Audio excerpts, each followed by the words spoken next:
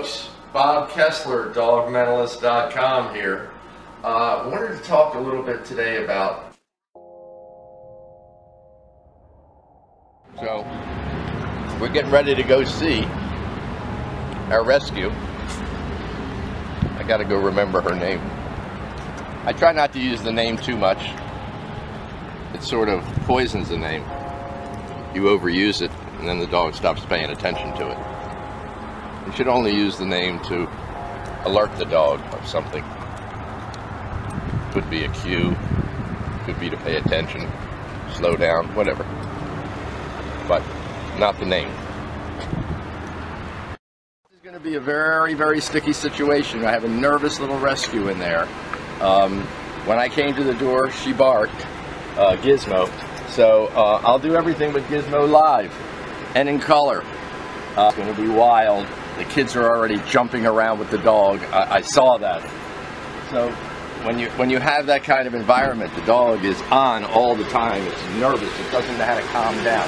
What I have to do, because that Gizmo's getting ready to go off at any moment.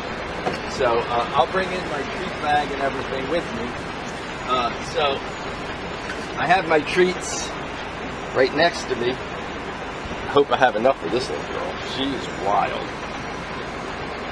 And we're not going to scare her off the couch. We're not going to push her off the couch. We're going to use a positive reward for getting off the couch. Okay? So it looks to me that she's a little fearful. So maybe bad things happen. Maybe somebody kicked her regularly, or stepped on her regularly, or put her in a compromised position when her feet were on the ground.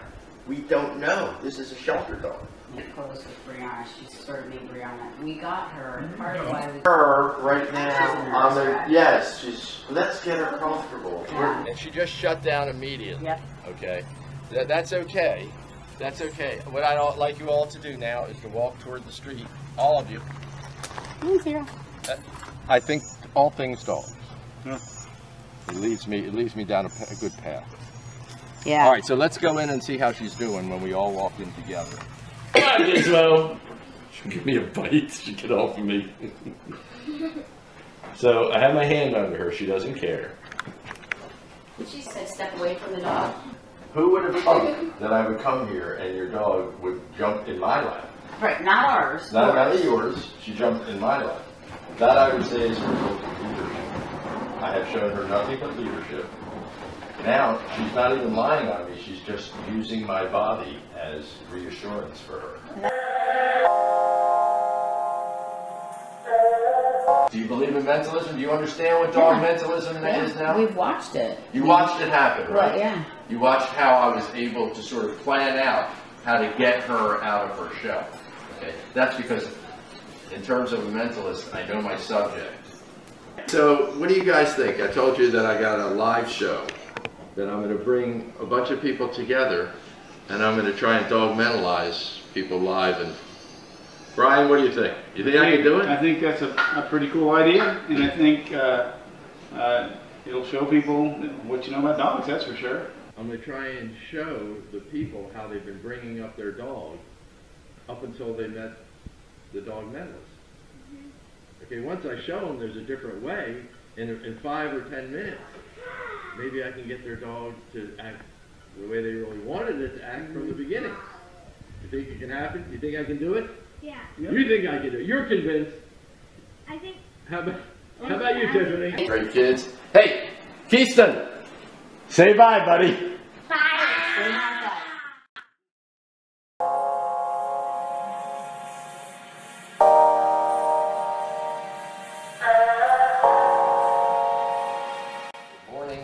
And then she went to lie down. So now her complete demeanor has changed to socialize her and to use her seeking emotion, the most important emotion that we have to use to have our dogs. She knows how to go down. Oh, you're not sure about it.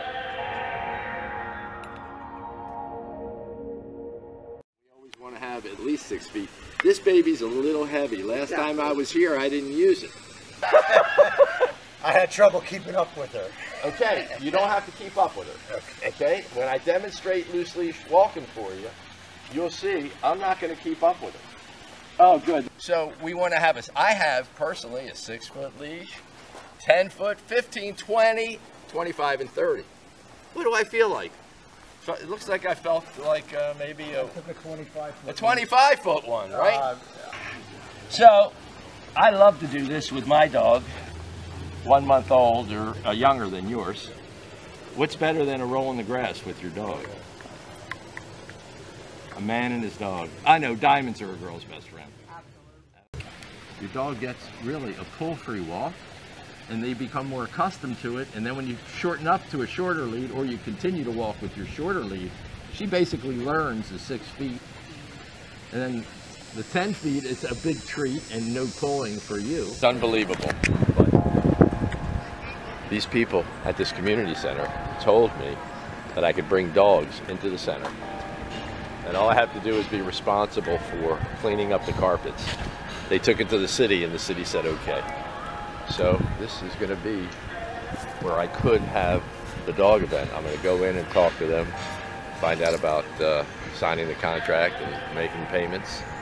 And I have a facility. This is the only thing that I cared, that I could finally get a facility that would accept dogs. And I think I got it in this one. So I'm going to go in now and talk to them and make sure everything's on the up and up. Unbelievable. Unbelievable. The place is perfect. A beautiful stage. I just met the people who rent it. They're going to be issuing me a permit to bring dogs into this facility to have a live show. I'm so psyched. I'm so excited. I can't believe it's actually happening. I'm going to actually do the show. Well, I hope I'm going to do the show.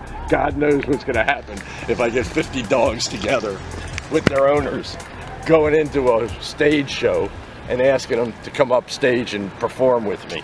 It'll be amazing. Can I do it? That's the question. I'm so excited. I'm pumped. I can't believe we're having a show for dogs. Unbelievable. You can look at him and see what he wants. He wants up. Right now he's saying, Mommy, and if you look at him, I guarantee you he's going to get closer to you until he eventually works his way back up on your lap. Okay.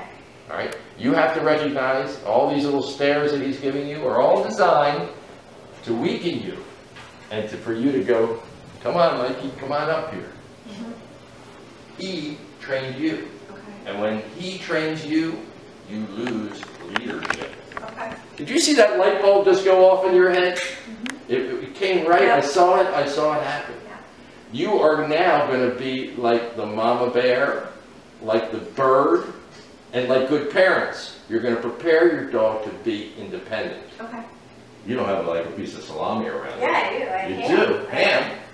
Is that his ham or your ham? It's his. Oh. Why do you give me these treats when we got ham? Come on! This little guy here needs you to make him independent so he can interact with you and with your husband. Okay. All right? We love our dogs, you see? Yeah. My intention is to show you the difference between love and affection. Yeah. Dogs cannot handle affection, human affection. If you vary one little bit with these animals, you are lost. You have to be totally consistent. So every once in a while I get lucky and I get to come to a beautiful place to train dogs. And today I got lucky. Mikey, going over to his mommy. Kobe, can you eat? Can Kobe have treats? Come here, Mikey. So Mikey is feeling a lot better around Kobe, which is natural. He said. Oh. So Kobe has decided he doesn't like the camera, and a little treat here or there might help. Mikey's very picky. He only wants ham. No, he'll take it from my hand though. So you can see a different side of Mikey when Kobe's around. Interesting. He feels more secure. Hi, I'm Sherry Copey and we live in Fort Myers. We have 2 dogs and most recently adopted Mikey, who is a rescue. We adopted him about 7 months ago and he's been a challenge to reel back from his abuse, but we're getting there. But the dog mentalist, because Mikey is tricky and I had to get in his head to reverse the damage done. We investigated all sorts of different training programs in the area, and Bob by far was the best one to go with. He believes in positive reinforcement. He trains the trainer and the owner, and I highly recommend him for any extremely difficult situation you might have with a dog. He seems to have all the cues and ideas and practical homework for me to do now, so I appreciate everything Bob's doing. Bob, if I was to describe him in 2 words, it would be miracle worker. You don't find that with the animal training at all because you get a medley of different techniques, but Bob certainly has gotten into Mikey's head. We understand our dog more, we can anticipate our dog's actions, and to me that's a miracle. So I highly recommend him for any training you might have.